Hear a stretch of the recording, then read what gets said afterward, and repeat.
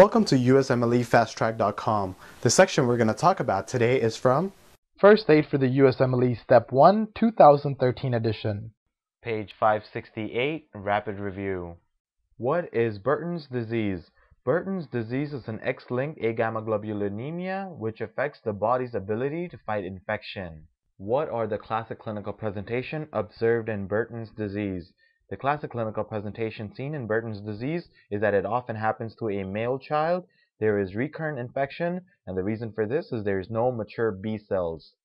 For more information on this topic, click on the link in the description section below. For a full USMLE Step 1 review, be sure to check us out at USMLEFasttrack.com, where we help you review the entire first aid for the USMLE Step 1 with high-quality videos and hundreds of detailed pictures for a better understanding of the material.